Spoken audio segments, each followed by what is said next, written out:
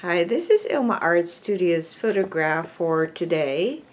That is a row of houses on the highway, but I took it from the point of view of one of the parks here in Orangeville, Ontario. Hi, check my website at ilmaarts.com for more artworks and photographs. Today I'd like to share Ezekiel 18 verse 26.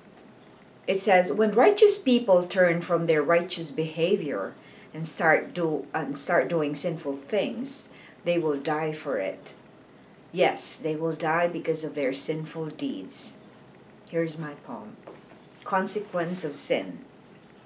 When a believer decides to continue sinning, he will be blinded and crave for evil things. They will grieve God's Spirit living inside them. It will open the door for Satan to easily tempt. The consequence of sin is death to your spirit. If you ask for forgiveness, you will be freed. When you choose to sin, you choose death. When you run to Him, you will find rest. Here's my essay. If you have been living a life of denial, you open up yourself to dangerous living. Those who have never known the Lord will not know the consequence of their sinful living. It is just normal for them. I lived many years in denial that I was angry and that I had so many losses. I hid in performance and wanted people to approve me. I didn't have self-worth. I was a very insecure person and felt empty because I didn't feel like I belonged to a family. I lived following what the world taught me, to seek pleasure and satisfy myself so I can cover up the pain of losing so many things in my life. I was spiritually dead for 5 decades, but God resurrected my spirit in Christ. Prayer. Lord, never let me compromise my love for you with worldly desires. Reflection. Why is it important to know the truth in order to make good choices? Well, when you go to shop in a grocery or in a department store, you don't just want to purchase something without knowing the pros and the cons of that product that you're buying. I think it's the same way when you make choices and decisions.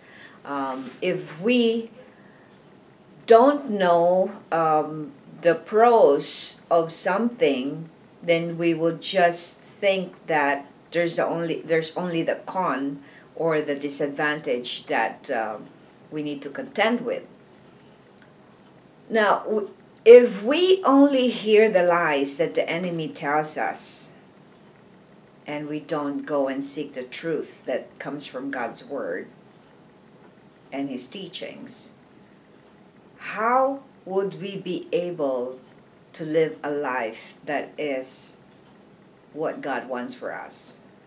It's impossible to do that, because you can only do good things if you know what is good and what is bad.